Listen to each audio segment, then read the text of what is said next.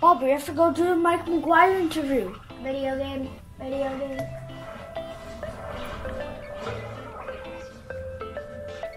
Seriously, Bob, I have to go do this interview. I might be late. Great, go do it. You want me to be late?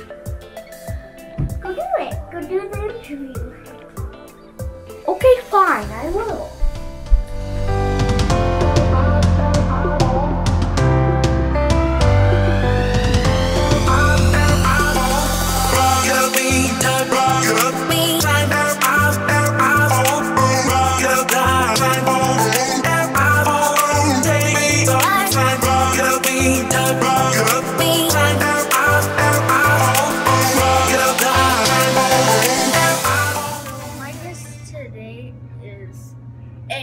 Broadcaster, radio announcer, comedian, event host, and PA, voice of the Saskatchewan Rush, Mike McGuire. Thank you for joining me today. Thanks for having me and for reading my Twitter bio. I appreciate that.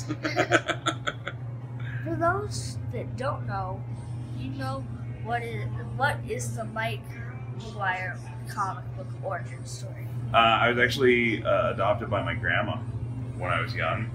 And we lived all across the country, all over the place. And there was a time where she actually got sick, and I grew up in the system, so I had different families and different foster parents and stuff taking care of me. Then eventually I got to move back home with her, and I got to follow my dream of going after a radio career, which is something that when I was moving from house to house to house over the years, I would find radio and I would find another thing I loved, pro wrestling. Would be things that were always around. So that's kind of the nuts and bolts of it, I guess. What inspired you to become a broadcaster? There were two guys in Edmonton named Rob Christie and Audie Linz, and they were the funniest morning guys on the radio, hands down. And I wanted to be those guys, and I didn't know how to do it for a long time, but yeah, that was listening to them because they did all this stuff and nobody had to see their face. What is your earliest memory of wrestling? My earliest memory of wrestling was actually staying with my cousin one time, and somebody in the house there was watching it, and I saw these guys, the Honky Tonk Man and the Ultimate Warrior and Hulk Hogan and those guys, and I remember watching those, and then I remember just falling in love with it. And this was before the WWE Network or anything like that existed. But you actually had to go out and you had to rent WrestleMania on videotape. And I remember that I wasn't allowed to stay up and watch WrestleMania when we got it the first time. So as the family was watching it down in the basement, I fell asleep with my face against the vent, you know, like in your house. So I could hear WrestleMania 5 happening in my ears. I woke up with vent marks on my face. Who is your favorite announcer? My favorite announcer as far as like wrestling announcers go? Any announcer. Any announcer? I'd have to say that Audie Linz was actually probably one of my favorites.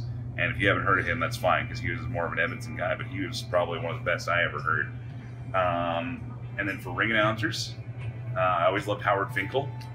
He was the guy in the old school WWF with a little mustache, and he'd always introduce people coming down the aisle like that. And Mean Gene, of course you know who Mean Gene Okerlund is, right? Yeah. Yeah. He just passed away. Yes, he did. And yeah, he was probably one of the best. And then for play-by-play, I put it as Jim Ross for sure. Good old JR. Who is your favorite wrestler in your opinion? My favorite wrestler now or all time? Because I can give you All both. time. All time? Both. Bret the Hitman Hart. Hands down. And Bret has become a casual friend.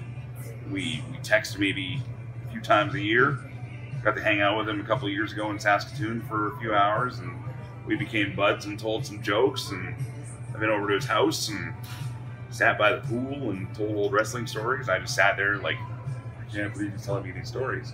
But who do you like right now? Oh, Elite, I kind of like Cody. Cody's pretty good. And the Bucks.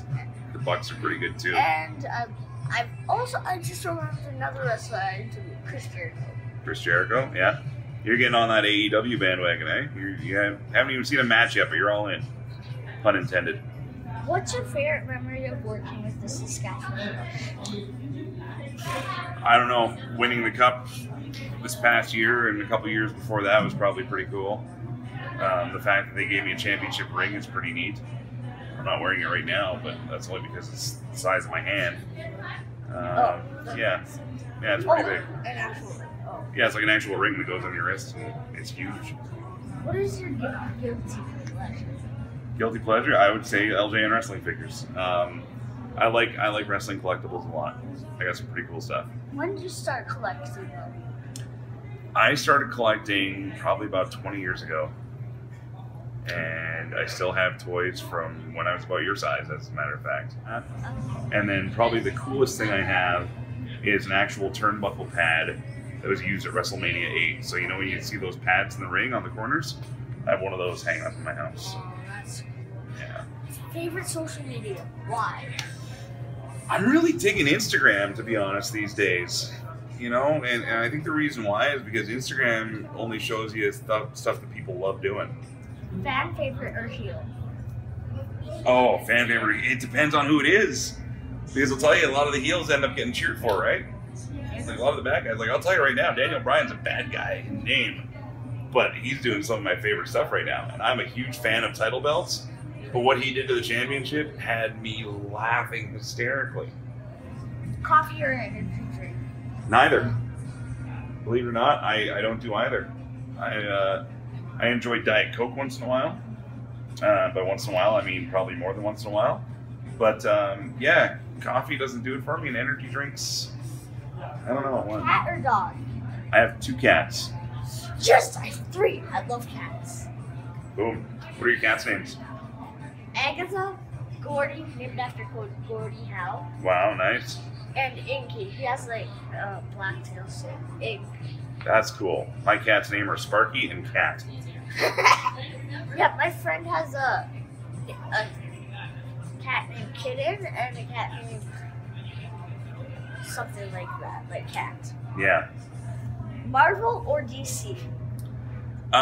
For movies, definitely Marvel. For comics, DC. I just vote DC since I love the Flash from DC, and then Green Arrow's. That's cool too. He's also in the Flash, and I'm gonna probably watch it. Yeah, I just started reading The Batman Who Laughs in comics right now, and it's super scary. I'm a big Harry Potter fan. Like, I just finished the books, and I'm watching the last 2 or 3 movies. Can I tell you a secret right now? I've read them. You can't tell anybody this stuff, okay?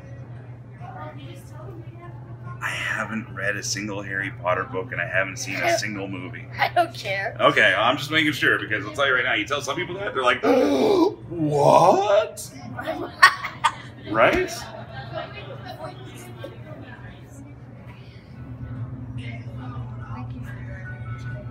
I appreciate it very much. Yeah. I'm hoping sometime I'm interesting enough for your brother to join us. But I realize I'm no Splatoon. Maybe he'll take his head out of video games. Well, you know, I mean, there's some good games. You get me behind some good games right now. I ain't leaving the house either. Yeah, I'm It's a playing. sad state of affairs. I could probably be making a lot more money. Bob, you will never believe what happened. I just died. Come on.